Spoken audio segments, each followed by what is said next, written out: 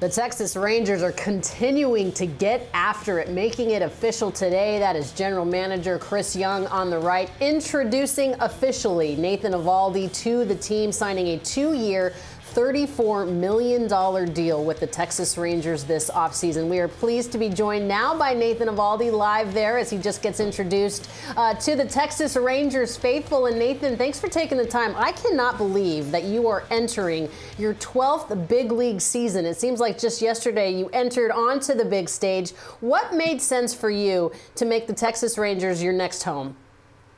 Hey, Lana, thanks for having me.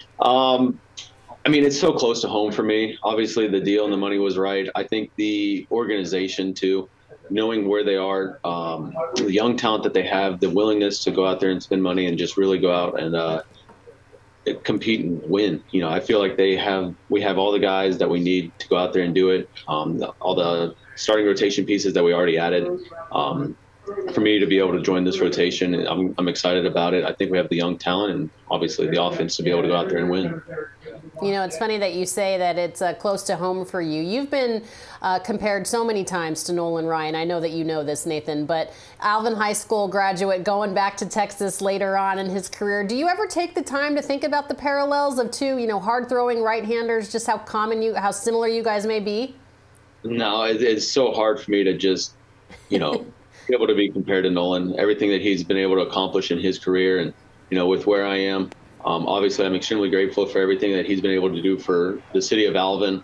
I mean, he's, in a way, paved the way for me just with, all the money he donates and having the Alvin High School, Nolan Ryan Field.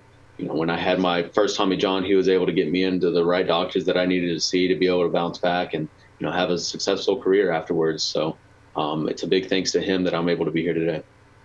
All right, kind of like a godfather to you, if you will, in terms of baseball. You mentioned the rotation, and like I said, Chris Young is going for it. Let's talk about the rotation. Obviously, yourself, right-hander Jacob deGrom. Oh, by the way, he's with you guys too. Andrew Heaney, Jake Odorizzi. How excited are you to get in that group with these arms?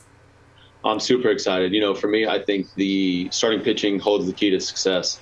And for all of our guys, we have 7+ guys who can go out there and take the ball every day for us. And I think you can never have enough starting pitching.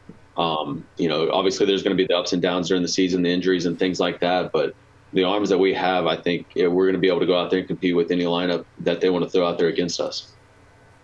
All right, I want to talk about the 2018 season. Before we look forward, let me take you back for a second. You were absolutely clutch in 2018. I feel like you pitched about 100 innings in that postseason. When people think about Nathan Eovaldi, they think about Nathan Eovaldi in 2018. What do you remember about that World Series and your performance? I mean, you were a savior for that club. I think it was just that whole run. I felt like as soon as I joined the Red Sox from being traded over from the Rays, it was just we knew where we were at the time, and there was one goal, and that was to win the World Series championship, and we were able to go out there and do that. That was my first time being able to play in the postseason, to go out there and be in the bright lights. It was my second time being with the team that was in the postseason, and I tried to take everything in as much as I could and enjoy the moment, and it was an extremely fun ride for sure. Yeah, I bet the Dodgers don't have any intention of wanting to face you anytime soon. Okay, your thoughts about playing under Bruce Bochy? I'm excited. I think that was one of the biggest needs that we needed to for this organization is the success that he brings to the table and the experience that he has, and just to be able to go out there and take the ball, hopefully not have him take it from me, but to be able to go out there and compete with him behind me, I'm excited for it for sure. When you think about the Texas Rangers, you think about, of course, the AL West, and they can get back to prominence. And I think if there's any time now is the present. Your thoughts about the outlook and the promise that this team now has in the AL West. It's not just about the Houston Astros anymore in that division. Not to take anything away from what the Mariners are doing or the A's or that type of thing, but I really feel like it's a two-horse Texas race. I'm excited about it. Anytime the Astros, they get exactly what they deserve. They've been successful for the last, 7-8 years, being in the postseason and things like that. But I think it's just proven to our organization that we can compete with them and go out there and beat them. And you can't take any team in your division for granted. You have to go out there and you have to make the most for every game that you play and go out there and compete to win.